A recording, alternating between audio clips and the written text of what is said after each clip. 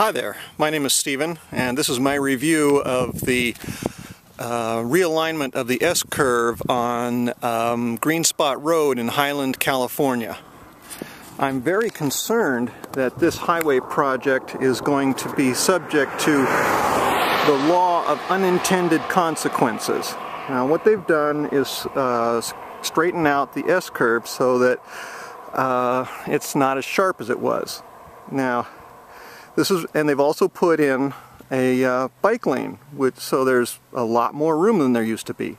However, a lot of nutcases on this road go very, very fast.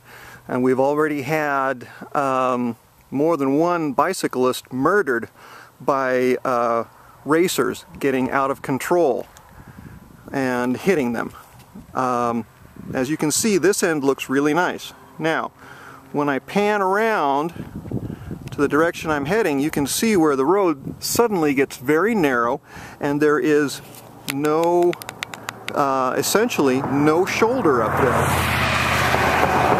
So what we're going to have is people coming through this, just like these guys, except even more so, people coming through this S-curve behind me, a lot faster than they could have gone before, accelerating through here where there is no shoulder. I believe that we are going to see even more bicycle fatalities beyond this choke point right here.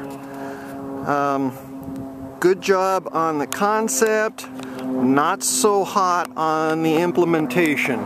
I understand